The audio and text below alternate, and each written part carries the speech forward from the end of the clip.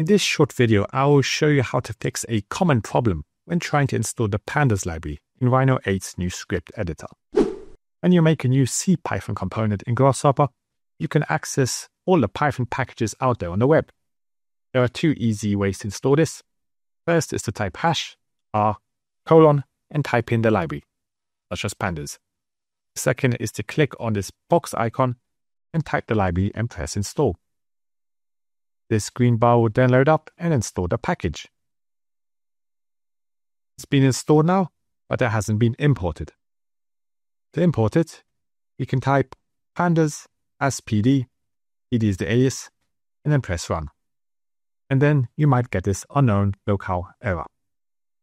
So locales are used by software to format dates, times, numbers, and strings in a way that is appropriate for the specified language and region.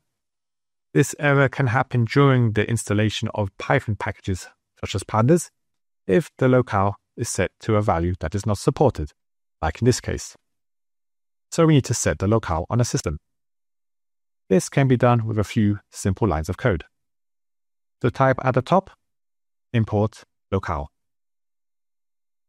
And then write locale.setLocale, and within parentheses, copy these details which I'm writing in here, which I'm setting it to US locale. Then after this, type in locale.getLocale. There's a chance that you might get another error saying that this module has been partially initialized. That is because we need to set this locale at install.